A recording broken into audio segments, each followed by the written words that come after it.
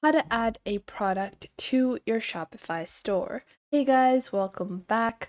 Today we'll be taking a look at how you can get started with adding products to your Shopify store, how you can build categories and create meta fields for adding more product information.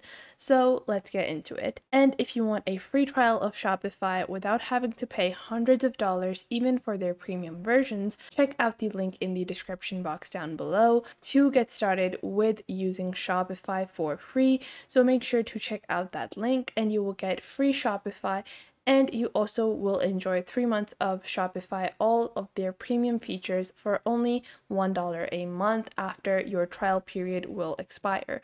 So let's get into it. Now, Shopify is one of the most largest e-com platforms out there, and everyone knows about Shopify and it's super popular, but there are quite a few different reasons why it is so popular. And I learned those the hard way because I did not have anyone telling me how I could create meta fields and products and categories. So let's break down all the information that I personally have learned over the years while using Shopify and running my own store on Shopify. So to get started, simply log onto your Shopify account and go into products on the left side. Now, once you have gone to products, you will see this is just a sample store. So we are going to get started with adding products. Now, this can be done in multiple different ways. You might have your own products. You might want to dropship products. If you are doing drop shipping, then you want to add your supplier over here. If you're using something like, in another third-party platform, then you want to add that supplier over here. But if you are adding your own products directly, you just want to click on add your product over here. And from here, we will begin adding our product. Now, you might wonder we're moving directly into products because we are going to create a sample product, and then I will show you guys later on how you can build categories, collections, how you can manage your orders with those products. So the first thing you have to do is add a title for your product. Let's say this is going to be a pineapple printed t-shirt. After that, you want to add a description. Now, what we did not have in the past and you guys now have access to is AI writing tools directly embedded into the Shopify platform. So instead of having to write your own descriptions, if you haven't done that already, you can add some basic features of your product. It can be a very unique product. If I'm creating my own scented candles, I can add the basic scent features, shapes, and information, and then it will create a description for my product. So let's say it's going to be, and then after I have added some features and the basic keywords that I might want to include, let's say I want to include the keyword of comfortable. After that, you have your tone, so you can add the tone that you want. Let's say I want this to be in a playful tone, and then you can add any special instructions as well. So if you want emojis to be included, if you're targeting a younger audience, then you might want emojis, but I'm just going to click on generate text and I will have the text generated for me. I can keep it as it is and the description will be added to my product. Obviously, if you have your own description, you can insert that over here as well. If you have certain images like size chart images, you can also insert those over here, but I don't recommend inserting them here. Instead, you should insert them in the media and you should insert them as the last image if you are uploading size charts that are individual for each individual product. However, if you have a general size chart for your entire brand, you might as well just upload it in your inventory section and have it added as a meta field in all of your products. Now, after we have added our description, you can also embed code in this. If you want to include, any other type of media file, then you can encode that over here as well. Now, after that, you have your media. You can click on over here and add files and upload the images of your product. Next up, you have your pricing. So let's say our product is $10. Now you can choose to charge tax on your product, and this will be based upon the location information that you have added in your Shopify store. So your tax is going to vary depending on which state you are present or which country that you are present in. For different states, the taxes are going to be different, the sales tax is different, the overall taxes are going to be different, and that will impact the overall price of the product. Now, after that, to calculate your own profit and margins, you can add your cost per item, and this won't be visible to the customers at all. So feel free to add that. Let's say it cost me $6 to get this t-shirt, and I'm getting a $4 profit, which is pretty high, but let's say we're gonna make this a little more realistic with $8. Then I have inventory. Now, if you want to track your quantity, you can enable this, but if you have something like a print-on-demand product where you really don't have a stock quantity, you're doing it as it happens, as you get your orders, then you can choose to not track quantity. But I will add my quantity and I will list 99 available units of this product. Now, if you have a product that has recurring stock, so if you keep on creating the product, you can choose to sell it even when it is out of stock. Now, this is optional. I don't recommend turning this on if you don't have a high or a very efficient or speedy development process of your product. If it takes time to develop your product, then you don't want to enable this. Now, make sure you are checking out our link to get started with Shopify, because a lot of these features on Shopify are only going to be available on the actual version of Shopify. If you just do a free trial without having a plan selected, then you're not going to be able to launch your store. So to do that, make sure to check out our link. Now,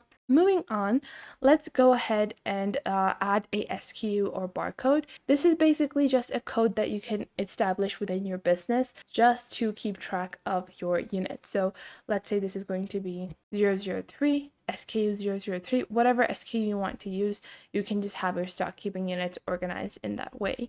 Now, after that, you will have your shipping information. This is going to vary for different items. This is obviously a physical product, but if you are not going to do Shopify shipping, or you're not going to set up your shipping methods on Shopify, you can exclude information from here, but I do recommend adding that. For a t-shirt, I will add 0.04 pounds, and you can do grams, kilograms, ounces as well. Now, what I do recommend is if you're selecting pounds or kilograms, you actually select the lowest weight limit of your parcels that you can send. Whenever you are sending a parcel, you are going to get that wrapping paper, and it has like a weight limit on how heavy of a product can be packed in that. You want to add that as the shipping weight. So let's say the smallest shipping package that my delivery services that I'm using provide me with a 1 kilogram shipping weight, or let's say it's a half kilogram one. So I want to add that as my shipping weight, not the actual weight of the product, because I'm gonna have to purchase that package anyway. That is going to be the weight limit for that. Now, after that, you can add variant. Now, this is a very simple way that you can add any kind of variant. So you have size, color, material, and style. Let's say we just want to add sizes.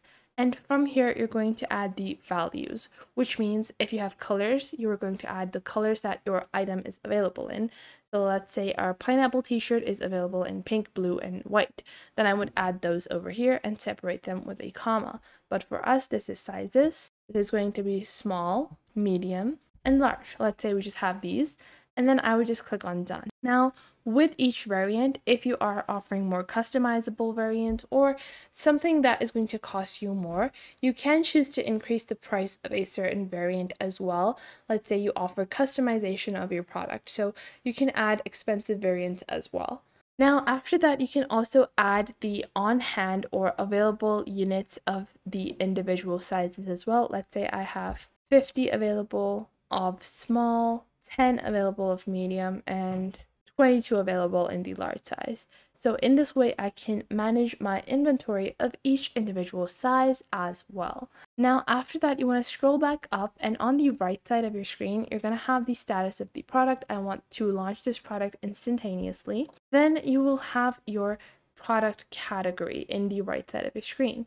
So this is going to be categorized in shirts and tops. This is the suggestion that I'm going to get. Obviously, this fits my category, so I will add it as such. Now, you can create your product type as well. This is going to be t-shirts, and then I can add my vendor and collections as well. Let's say this is going to be in a specific collection, but we're going to build those later on, so I will add that later. And then let's say I want to add the tag t-shirt, summer 2023, pineapple, So in this way I can add my tags as well, and once I have added all of this information, all I have to do is click on save on the top right and my product will be created. So just like that, I have created my first product on my Shopify store. Now, once you have created your product, you want to go into collections on the left side of your screen, and you want to create all of the basic collections that you assume that you're going to be using in Shopify, such as for my store, if it's a clothing store, let's say I want to create a t-shirt section, a jeans section, a blouses section, and a bottom section. So I would click on create collection because those might be the major categories that all of my products would be included in. So I'm going to add a collection called t-shirts, and this is just to keep my items organized. And then the collection type is going to be manual, so I'm going to manually add product, and then I will just click on save over here. Then you can also categorize your collections in the form of, individual collection items or launches, like summer collection, your pineapple print collection, where you can label all of your pineapple print items, and then you can add one item in multiple different collections as well. So I hope you guys found this video helpful. Make sure to leave a like and subscribe to our YouTube channel, and check out the link in the description box down below to get started with Shopify for free. And I will catch you guys in the next video.